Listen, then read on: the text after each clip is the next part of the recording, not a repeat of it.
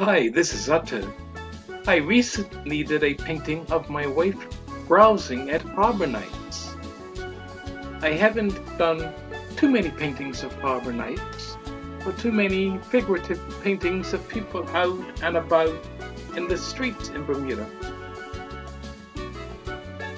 You can shop for locally made goods, and you may see the town crier, but you always have the gumbays at Harbour Nights.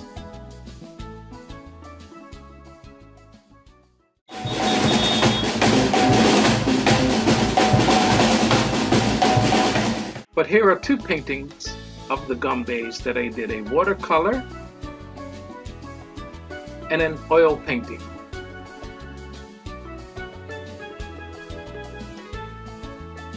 Now here are more pictures of people shopping and browsing and even some work that I did. But here's some music.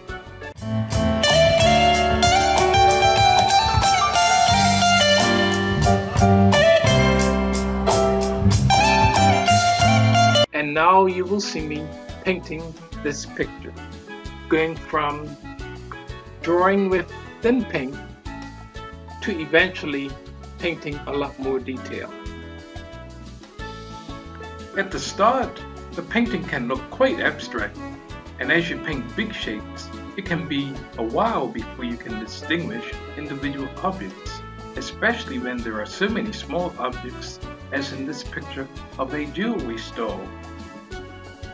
If you get the proportions of shapes right, you will set yourself up for later. The big orange or pink colored shape of the figure, the blue of the table, big shapes in the background, the bracelet stand has a distinct shape. The record in the necklaces takes up a big shape on the right, but the labels and the necklaces create a pattern within that big shape. When you draw or paint a complex composition like this, negative shapes help you get your proportions right. So the spaces in between objects are just as important as the objects are. For example, there is a shape that you can draw along the shoulders and back of the head. If you do that shape, it is just as important as drawing the head and shoulders. Showing all the merchandise is an important part of this scene. All the baskets on the tables with things in them give this painting a market scene look. The women looking down and their gestures indicate that they are browsing. There are looks that ladies have when they are shopping that I hope that I have captured. There are also some figures in the background that make this look like a market scene or Harbour Nights. My final touches were putting detail in the figures, like the folds in my wife's clothes and her jewelry that she is wearing.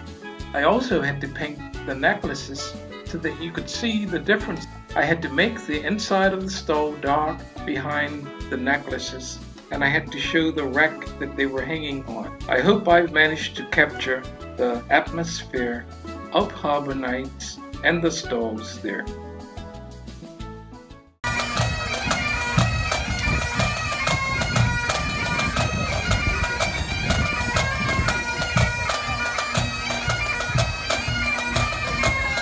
Thanks for watching, and don't forget to like and share. Bye!